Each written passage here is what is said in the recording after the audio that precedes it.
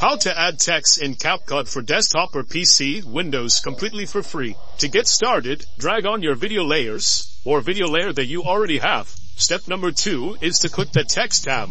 There are a list of texts that you can click. A lot of them are free. And if you click on it, you click the plus icon and it adds it onto the track. In this case, I'm going to add a couple more texts. So in order to type the text, click on the screen and start typing.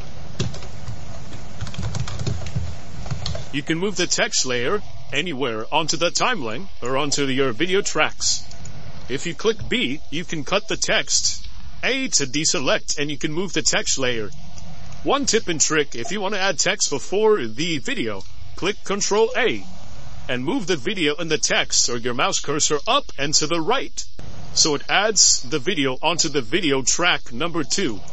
Now, if you take your text and you drag it in the front of the timeline, you now officially have text at the beginning of the video, and you have text. You can mess around with different text options or settings on here. A lot of them are free, but there are some that say pro. Thanks for watching. Drop this video a like, comment down below, share the video, and subscribe to the channel if you want to see more.